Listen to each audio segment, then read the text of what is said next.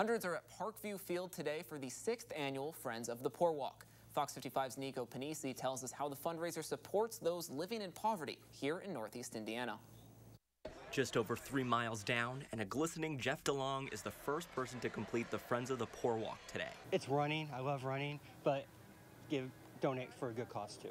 This is the 6th year the St. Vincent de Paul Society of Fort Wayne is hosting the walk. Executive Director Laura Schreck says their mission is to support those who struggle financially. We have, especially with rising food costs, with rising fuel costs, that the people in this community that are just going paycheck to paycheck are disproportionately affected. Schreck says they raised over $50,000 this year. All of that money goes back to support our programs. We have 11 food pantries. We also help with rent, utilities, transportation, and we have a thrift store that helps people with, they get free clothing and household items through a voucher program. Volunteer Kathy Coonrod says if you or someone you know is in need of assistance, don't be afraid to reach out. There is help available, and if they check into their parish, a Catholic church, that would be the first place to go. Secondly, you can go to the thrift store on Calhoun Street, and they're full of information and good ways to help down there too.